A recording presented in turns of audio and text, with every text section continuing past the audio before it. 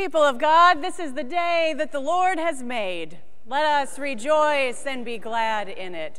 It is a delight to welcome you to worship, whether you are here in our sanctuary or joining us from afar, whether you are a longtime member or visiting with us for the very first time. We give thanks for your presence with us and are grateful that you are worshiping with us today. If you are here in our sanctuary, there is a red friendship folder in your pew. We invite you to take that, note your presence with us, and if you are visiting, we would love to be able to connect with you in the week to come, so would ask that you provide enough information in that friendship folder so we can do that well in the coming days. While that's being passed up and down your pews, I have a number of announcements, the first being that next Sunday is our Blue Jean Sunday. What in the world is that, Rachel? Well, I'm glad you asked. Blue Jean Sunday is a fantastic opportunity for us to volunteer time and energy to care for our building and our grounds with the help and support of our property manager, Dave Sterling. If you are able to participate, you wear your jeans to church. We don't care. Wear whatever, and wear something. And we will be delighted to feed you lunch and to all work together to do some cleanup on our grounds. It's always lots to do in this fall season with leaves falling. If you are able to join us, please, in that friendship folder, and this might mean you have to pass it again, just put Blue Jean next to your name. We just want to get a ballpark idea so we have enough lunch for you, and we'll do that in the fellowship hall and then have opportunities that Dave will provide for us to work around the church. Again, that's next Sunday, immediately following worship. Tonight is family movie night in our fellowship hall. I don't know if this is in your bulletin this week, but I know it was last week. And if you want to come and haven't signed up yet, you can do that in the Welcome Center. On the back, there's an opportunity for fellowship, Bunko night. If you don't know what Bunko is, I'm going to direct you to Seth McHenry over here. Wave, Seth, who's one of our hosts for it, to learn more about Bunko. Just a great, fun opportunity to be together. That sign up is also in the Welcome Center. And in 2 weeks' time, we are looking ahead, friends, is our anniversary Sunday, when we give thanks for longtime members in the life of our church, but we also give thanks just for our life together. And so please note that announcement in the bulletin, particularly if you have individuals who you would like for us to, I'm confusing things. Take note of the announcement in your bulletin so that I'm not confusing you from here, because that is where the information will be correct. And my last announcement is a reminder that today is a wonderful day. Today is Dedication Sunday in the life of our church, the day when we offer to God our annual financial commitments and our commitment of time and talent for the year ahead. Now, if right in this moment you're saying to yourself, I left that card on my kitchen counter, I know right where it is, fear not. You can pass that friendship folder again. There should be at least one card in each of those folders. So if you need one today, feel free to take that. If you've already mailed yours in, we have those, and they are going to be part of our dedication later in worship today. So those will be included. And if you are not a member yet, but would like to fill out a card in gratitude for the missions and ministries of Morrisville Presbyterian Church, you are welcome to do so. The front of the card is financial commitments, and the back of the card is time and talent commitments. We would welcome your participation, even if you do not call yourself a member of this church yet. All are welcome to participate. As a thank you to all of you for your ongoing generosity, the Stewardship Committee would love to welcome you in the lounge immediately following worship today. The lounge is down the main hallway, right next to the Welcome Center. I've heard there is a beautiful, delicious, and especially large cake. So please join us. The Stewardship Committee would welcome you to join us, and we love the opportunity, folks, to just give thanks for our life together, to give thanks for God's abundance and the generous response we are able to provide. So please join us in the lounge right down the hall immediately after worship. Friends, there is no doubt that our lives are full of God's abundant blessings in this place. And so with joy and thanksgiving, let us worship God together.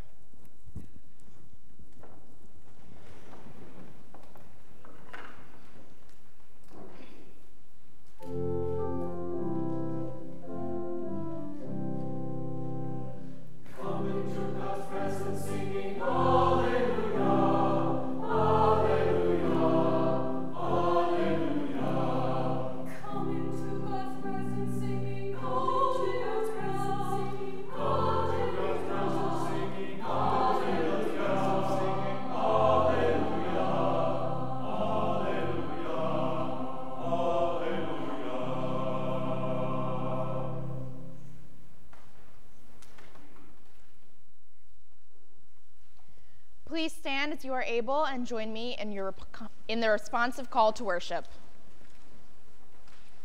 Let us build a house where love can dwell and all can safely live, where the hungry are served first and the thirsty drink life's water.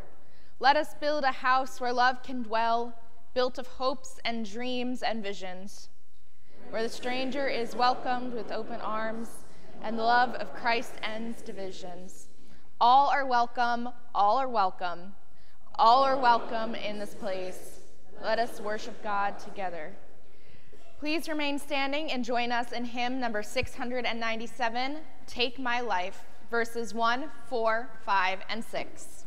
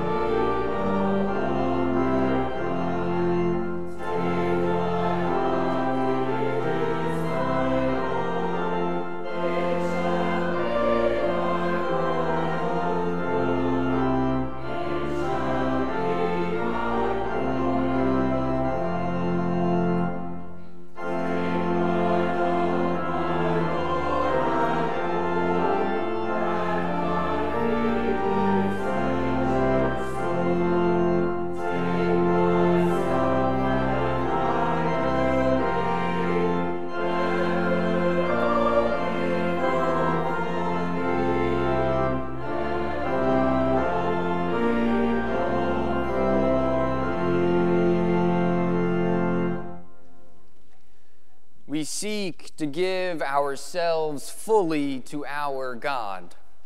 All our wants and our hopes, all of our love and our compassion, even our faults and our limits. So trusting in the wide mercy and love of our God, let us confess our sins using the prayer of confession as it is printed in your bulletin, followed by a time for silent confession. Merciful God, you made your law clear to us. Love one another, love without exception, love without excuses. But we are a fickle people, O God, consumed with our own comfort and our own priorities. We pretend we do not notice the person yearning to belong when we have more important things to do. We pretend we do not see or hear their hunger for friendship when there are others we'd prefer to talk to. Forgive our meager attempts to share your love, O God, forgetting that people hunger for more than just food and thirst for more than just water. Melt and mold our hearts as only you can. Empower us by your love to push past our own discomfort and excuses and extend the radical hospitality your Son offered to us so that we might build a house where your love can dwell.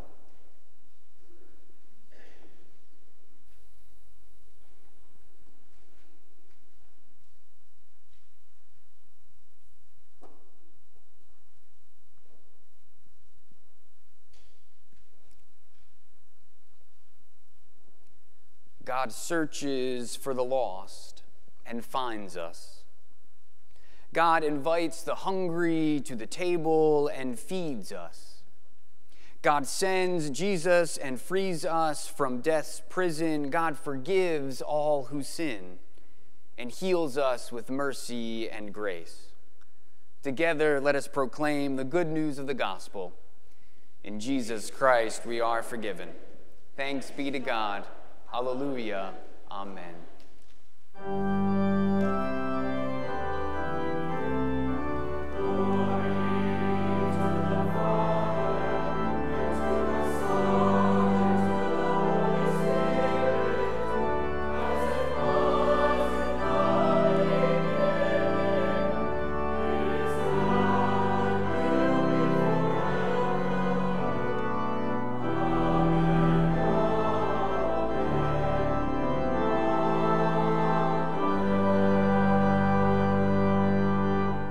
Beloved church, the peace of Christ be with you. As forgiven people, let us share with one another the peace of Christ.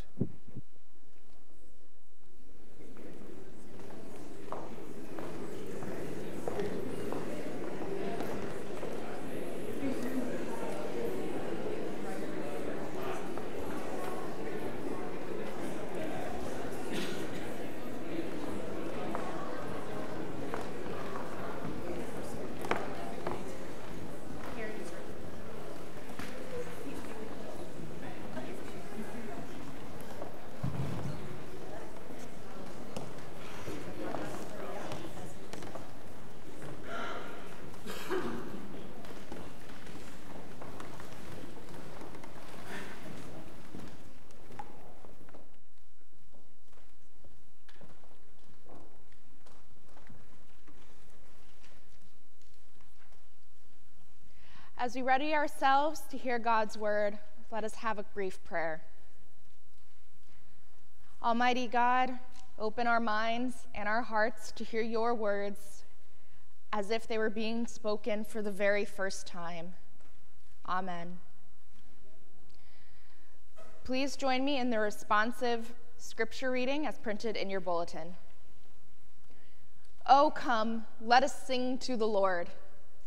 Let us make a joyful noise to the rock of our salvation. Let us come into his presence with thanksgiving. Let us make a joyful noise to him with songs of praise. For the Lord is a great God and a great King above all gods. In his hands are the depths of the earth, the heights of the mountains are also. The sea is his, for he made it, and the dry land which his hands have formed. O come, let us worship, bow down. Let us kneel before the Lord our Maker, for he is our God, and we are the people of his pasture and the sheep of his hand. This is the word of the Lord. Thanks be to God.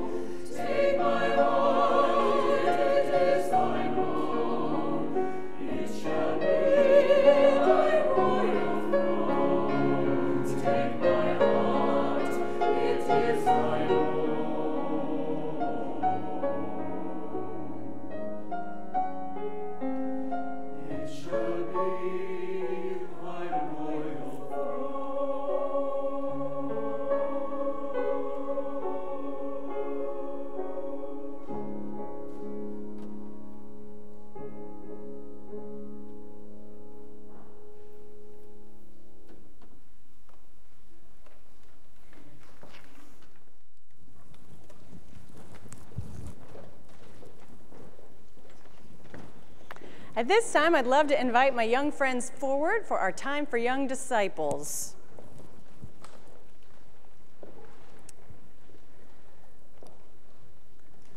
And we're going to go up the stairs today. Come with me, come with me. And we're going to come up here, sit all around here. This is perfect, this is perfect. Good morning, good morning. Have a seat, have a seat. Good morning. Hello, everyone. Hey, Ben, come on up, bud. It's good to see all of you. So, I've placed us strategically today because I'm curious, what's new in the sanctuary today? What? There's a tree. There is a tree. This is a very special tree. This is our stewardship tree. Stewardship is this season where we think about all that God has given us and the ways that we can bless God in response and be generous as God has been generous to us. But one of the things I love about this tree is, unlike trees that only have leaves, this one has really special leaves on it. And on this tree, we are reminded of some of the amazing, wonderful things that happen in our church. Like, let me see. Oh, look, our youth in mission trip. Let's see. I know there's Bible study on here, the food center, worship and choirs. There are things growing on this tree that show the wonderful ministries and missions that happen in our church. But also, we added leaves this year. These leaves, we asked people the last couple weeks to think about how do you feel at home here, or who helped you to belong here? What do you love about this church? And all these little bright green leaves, these are an example of all the people and all the things that they love, that have helped them to feel that this is home, that they belong here. And there are more leaves that say, what does that say? Can anybody read it? What is it? Love. There are so many leaves that say love. Love growing out of our life together. But I have an important question. So we have this tree here that shows all the ways we're growing, all the things that are happening in our life together. There's a tree outside. You've seen lots of trees around, I bet. Have you all seen trees? Yeah. Okay. So you can see the trunk. I know this is a pretend trunk, but we see the trunk. We see branches. We see leaves. What is a really important part of a tree that we don't see right now? That you never see, really, with a tree. Well, right. So, I mean, like trees outside. Think about trees outside. I'm throwing you off with our pretend tree here. What do you not see that's under the ground? Roots. Is that what you were going to say? Is that what you were going to say? You all are so smart. Roots are under the ground, holding the tree in place. And we have a scripture passage today that actually talks about what we as a church are supposed to be rooted in. What's supposed to be at the base of all we do, the foundation of all we do, in the roots of everything we do. What do you think that is? Any guesses? The text says we need to be rooted and grounded in love. Love. We need to be rooted and grounded in God's love. It's the only way that we can do all of these things, that all these other things can grow out of our being rooted in God's love. So that's a hard concept, though. How do you think we might be rooted in God's love? What might help us to learn more about God's love or to know God's love, that it becomes a foundation of what we do? Any ideas? How might we learn about God's love? Well, I have a couple thoughts. You're all here right now, right? And part of what we do in worship is, as we talk about God's love, getting to know other people. That's a great way we get to know God's love. Being in Sunday school. A lot of you went to Sunday school today. That's a way we get to know God's love. Doing music with Mr. Carpenter. That's a way we get to know God's love. All of these things we do together. Serving in these missions and these ministries in our church. That's how we get to know God's love. Because it's super important. It is essential. And it is the only way all of this grows, is if we are first rooted in God's love. So we're going to work on that. That's why we come to church. It's why we read the Bible. It's why we sing songs about God, all so we can learn, and how we love each other, learning more about God's love. So I'm going to ask you to pray with me, and we will pray and give thanks for God's love today. Let's pray together. You can all repeat after me. Dear God, we thank you for your amazing love. Help us to be rooted in your love, so we can love your people and love your world. Amen. Thank you all. You can go to music with Mr. Carpenter, or you can head to your seats or to the nursery.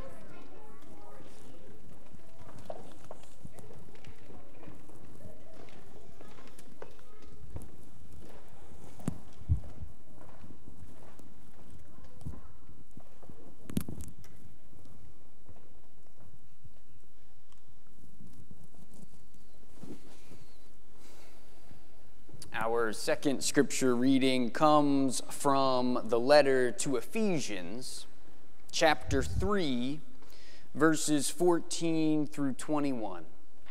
Together, let us listen for the word and wisdom of God. For this reason, I bow my knees before the Father, from whom every family in heaven and on earth takes its name.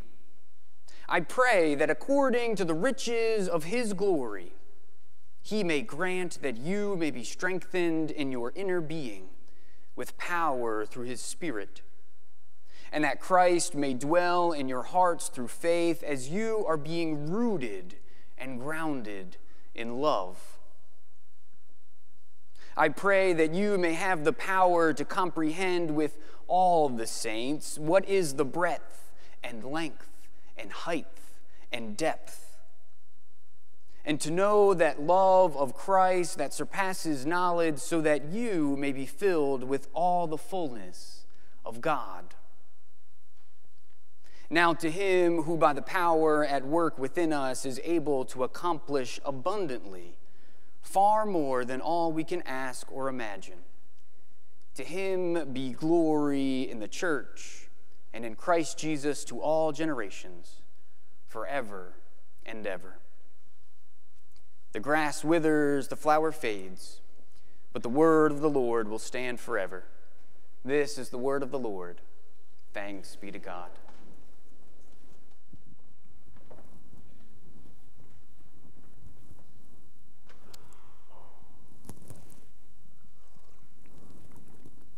Let us pray together again.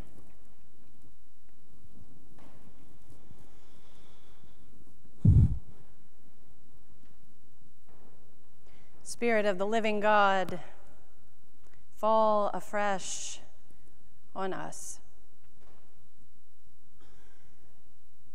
Spirit of the living God, fall afresh on us. Melt us and mold us. Fill us and use us.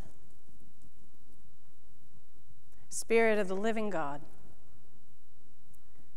fall afresh on us. And to that end, may the words of my mouth and the meditations of each one of our hearts be acceptable in your sight, O God, our rock and our Redeemer. Amen.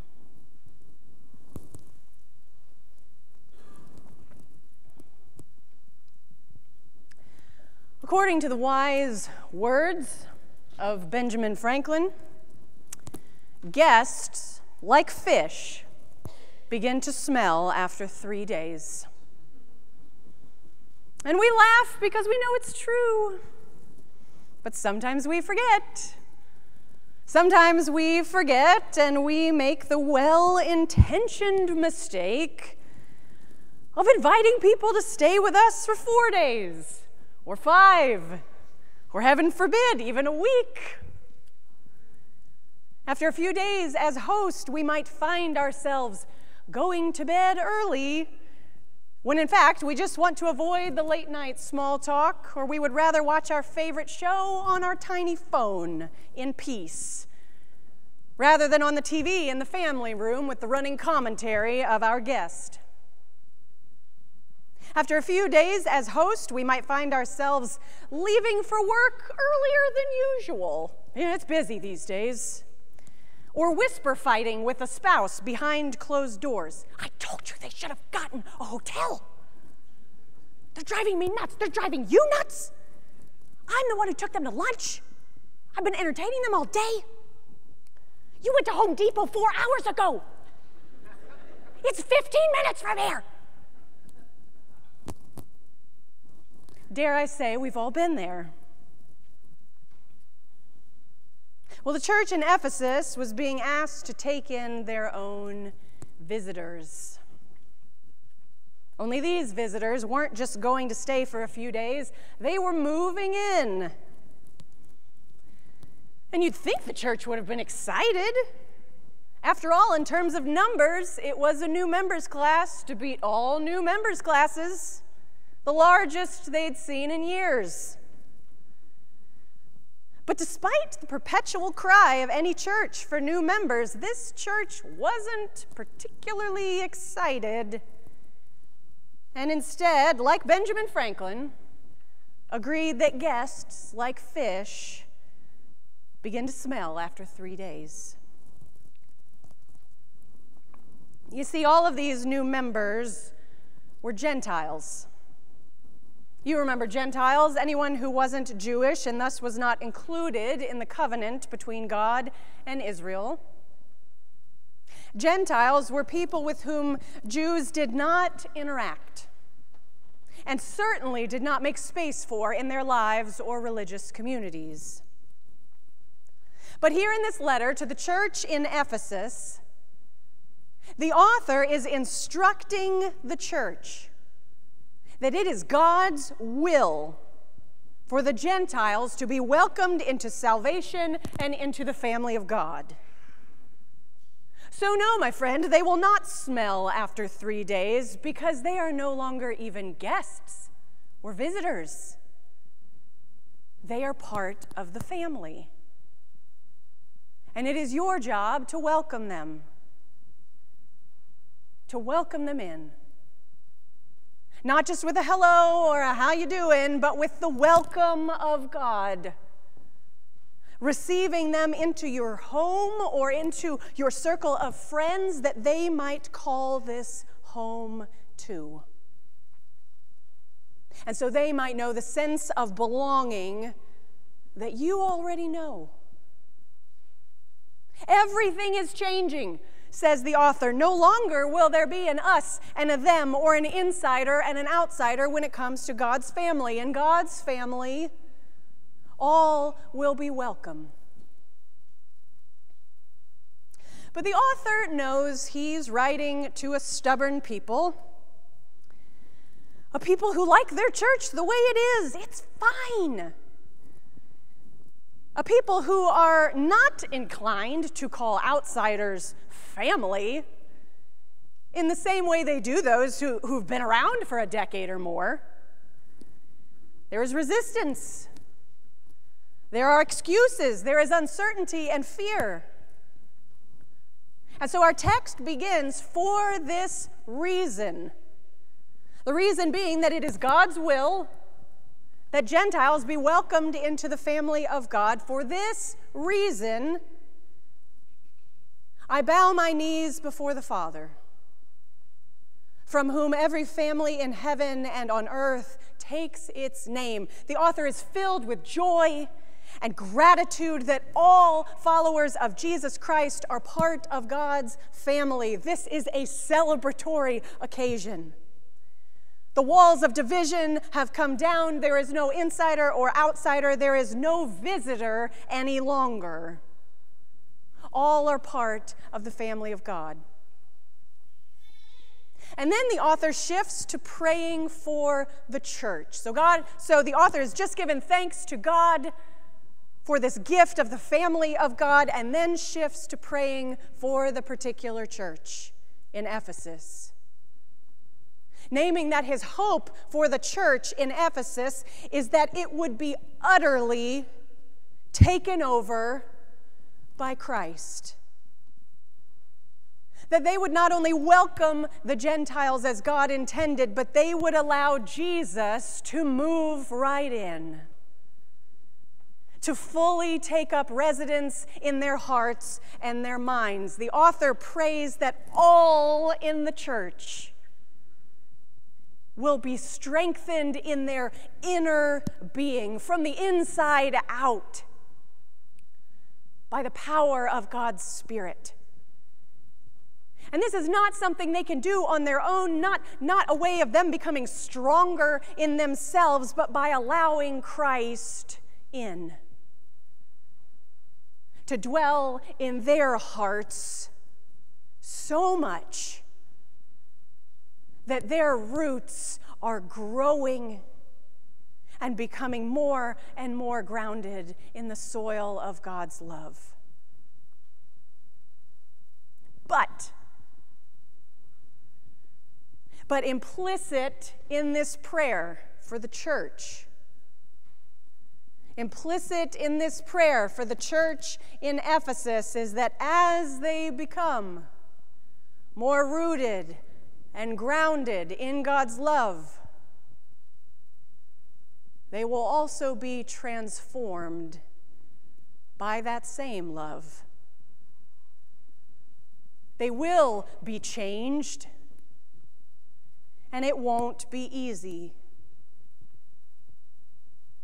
Karen Chakowin described it beautifully when she said, having Christ dwell in our hearts is akin to having a new person move into your household. If they're just visiting, well, it's all rather easy. You offer hospitality, you try to practice good manners. But if someone moves in to stay, everything changes. At first, you might try to hold on to your familiar patterns and routines, and the new member may work hard to accommodate you and stay out of your way. But eventually, they make their mark. Conversations change. Relationships realign. Household tasks shift, responsibilities shift. So it is when Christ moves into the hearts of Christians. This isn't merely tweaking old patterns. Everything changes. Everything changes. Like the Ephesians, like any church for that matter, I realize we're not always a people who like this broad idea of change. We grow comfortable with our routines and our rituals and our priorities, so much so that we don't even realize how important these rituals and routines are to us until a pastor has the audacity to ask us to have coffee with people we don't know.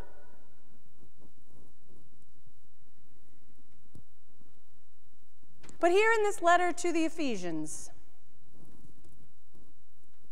the author is offering us so much more than comfortable rituals and routines. He is praying for the church, that Christ might dwell in its heart so completely that it is rooted and grounded in God's love alone, in God's unending, boundary-breaking, life-altering love.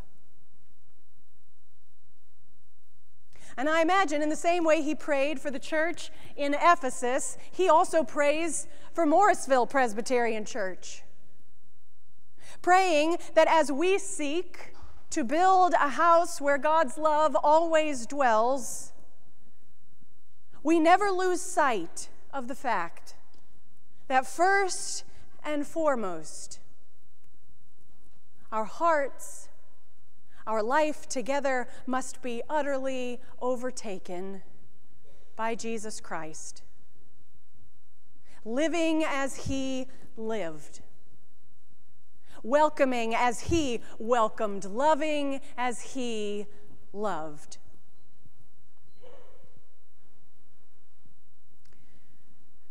But his love, Christ's love, well, you and I both know it goes well beyond a hello or how you doing, well beyond letting people stay for a few days. His love is a love that doesn't allow a stranger or a visitor to remain a stranger or a visitor, but rather welcomes them into the family of God with joy and delight, confident that we have not been complete without them, and that this is a place they can call home now too. Christ's love always remembers that people hunger for more than just food, and they thirst for more than just water. Christ's love takes risks. It walks across roads and sanctuaries, making room at dinner tables and extending invitations to those who yearn to belong. His love sees the image of God in every person who by God's grace,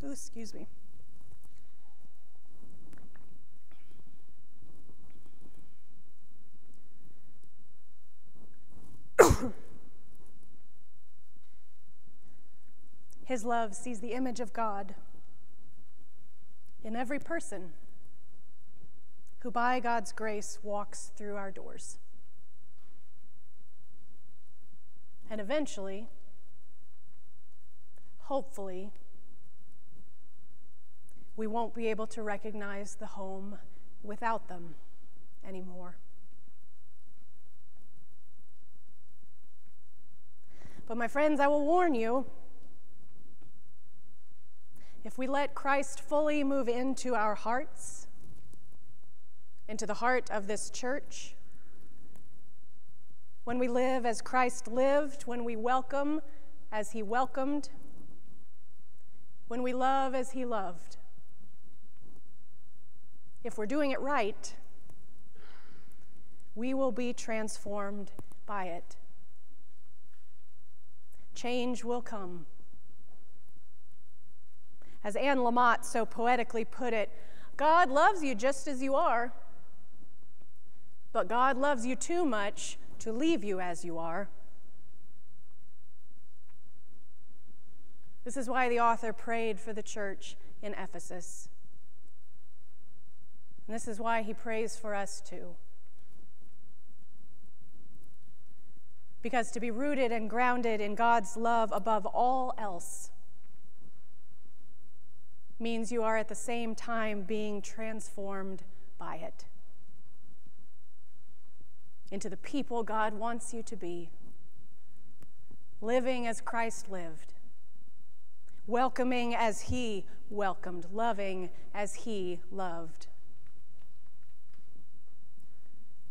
Friends, if we're going to build this house where God's love always dwells, then we have to be willing to let Christ fully move into our hearts and the heart of our life together. And if we do, we might begin to understand in some small part what is the breadth and length and height and depth of God's love.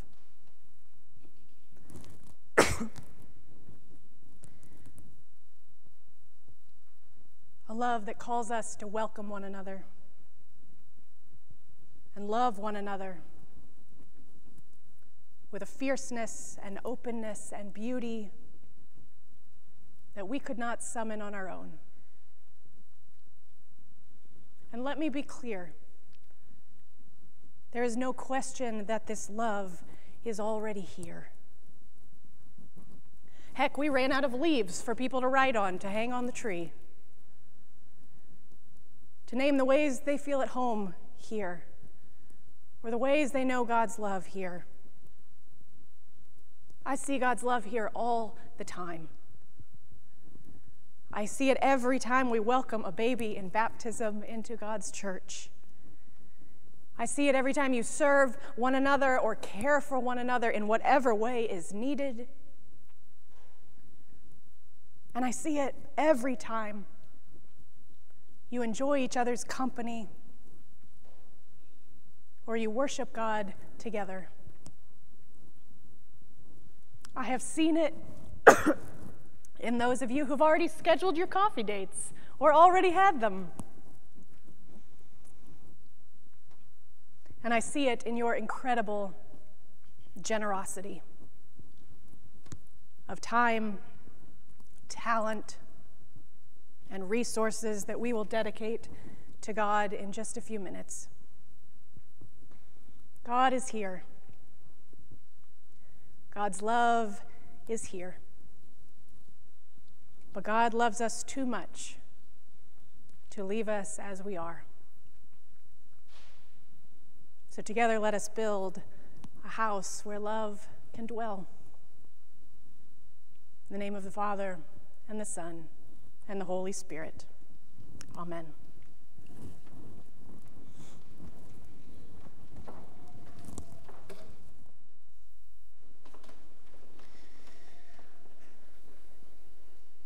As we pray that Christ's love taking root in our hearts may be a change that builds communities of belonging, let us stand in body or spirit and sing hymn number 700, I'm Gonna Live So God Can Use Me.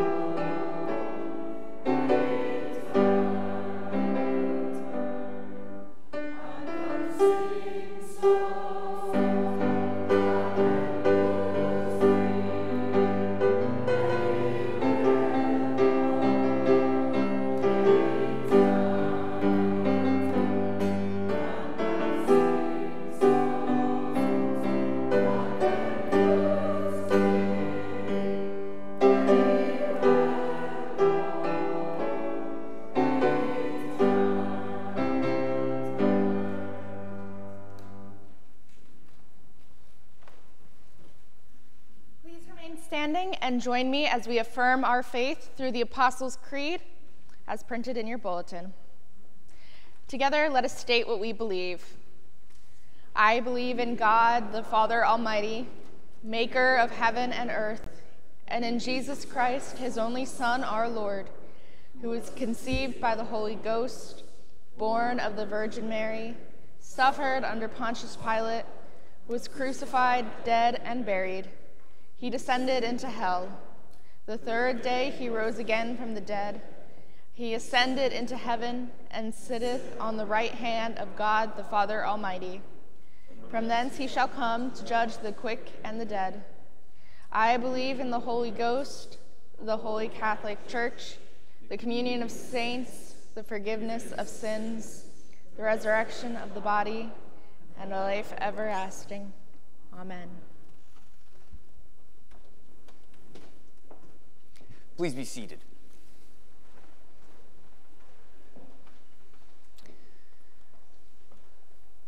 like the author of the letter to the Ephesians, we pray that God may come and take root in our hearts, that we might be changed in word and action. So let us join together. Let us pray.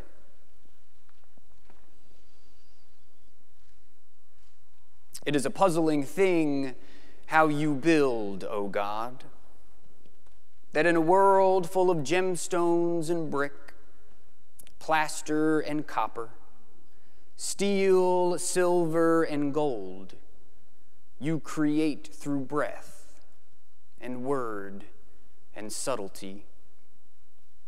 We give you thanks, Master Carpenter, for the ways you wield well your tools of compassion and hospitality, how you open understanding through conversation and mend hurt through vulnerability.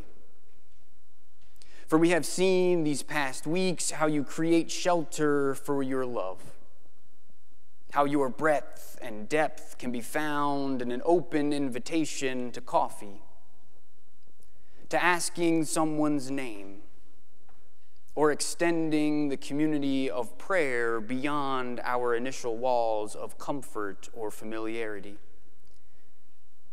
For these ways you have molded us and continue to change us, we give you thanks, our Creator God. We recognize well, O Lord of salvation, how needed your love is in this world as we continue to reel at the news of Palestine and Israel. So we pray that you who heard the cry of Israel's pain, that you will listen to Jews in Israel and around the world who are seized with fear, grief, and terror. May they know a God and a global community who affirms their existence in this world. You who came to Joseph in prison, we ask that you aid Palestinians in Gaza who are stuck with no access to water, food, or shelter, freedom, citizenship, or basic human rights.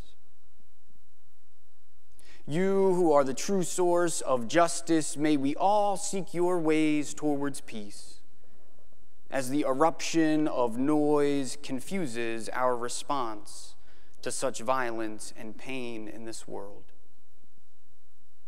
For the hurt in this region, as well as around the globe and even in our lives, it is too much for us to bear.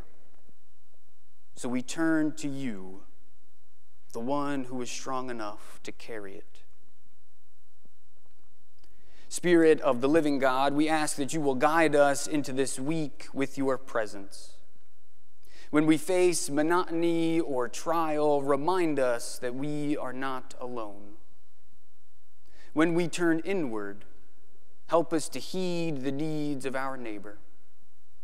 And when we come back together again, may we know a place of love and belonging. We pray all this in the name of your Son, our Lord Jesus Christ, who taught us how to pray, saying, Our Father, who art in heaven, hallowed be thy name. Thy kingdom come, thy will be done, on earth as it is in heaven. Give us this day our daily bread, and forgive us our debts, as we forgive our debtors. And lead us not into temptation, but deliver us from evil. For thine is the kingdom, and the power, and the glory forever. Amen. Today we take time to dedicate our annual commitments to God. Today we make a bold promise to one another and to God, pledging to give of ourselves and our money to nurture one another and to serve the world in the year to come. And there is no gift that is too small, no part that is unimportant in the story of God's love. Through our offering plates will come around today, as they always do, but in just a moment you will also be invited to bring to the front your annual commitments, your estimate of giving for 2024, and place it in this basket. Reminded that in this act of faithfulness, we are building a house where God's love always dwells. As a reminder, there are estimate of giving cards available in your pew if you had not yet had a chance to fill one out. And if you have already submitted your card or estimated your giving online, your gifts are being included in all that we have dedicated to God this day. As we offer to God these gifts, I invite you to turn to hymn number 712. We will remain seated as we sing this hymn, but I invite you, whenever you are ready, as the Spirit moves through this hymn today, whenever you are ready, to bring your annual commitments to the front. Let us offer to God the first fruits of all that we have been given, and in faithful and joyful response, let us give to God. Let us sing together.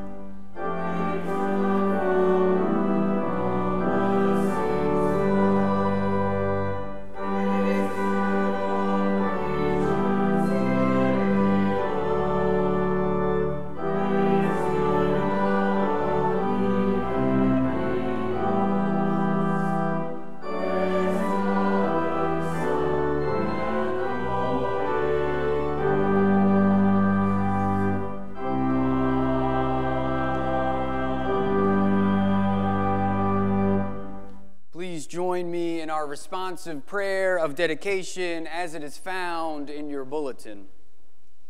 Creator of all the earth is yours, the world and all who live in it. You have entrusted us with gifts time, talent, energy, money, and asked us to use them to build your kingdom. With thanks and praise, we respond to your call with our annual commitments. You call us to be stewards of your abundance, the caretakers of all you have entrusted to us. And so we bring these gifts you have given, returning your generosity. We offer ourselves, our lives, our hopes and fears, our dollars and our hours.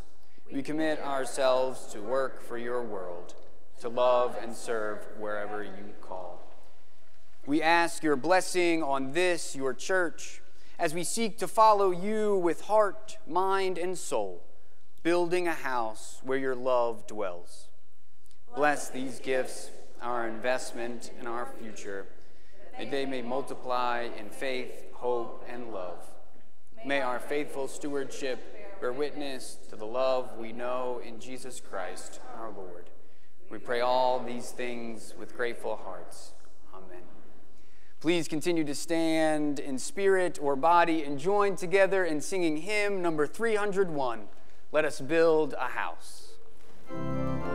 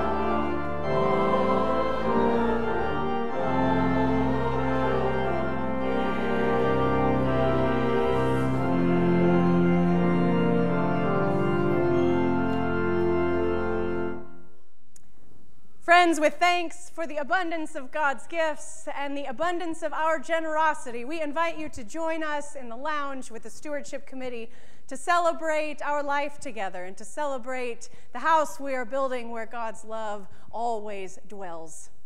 And so as we go out from the church to be the church, we go to live as Christ lived, to welcome as Christ welcomed, and to love as Christ loved.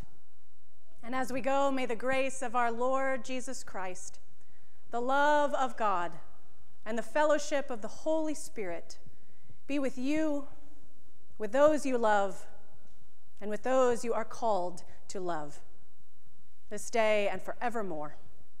And together we say, Amen.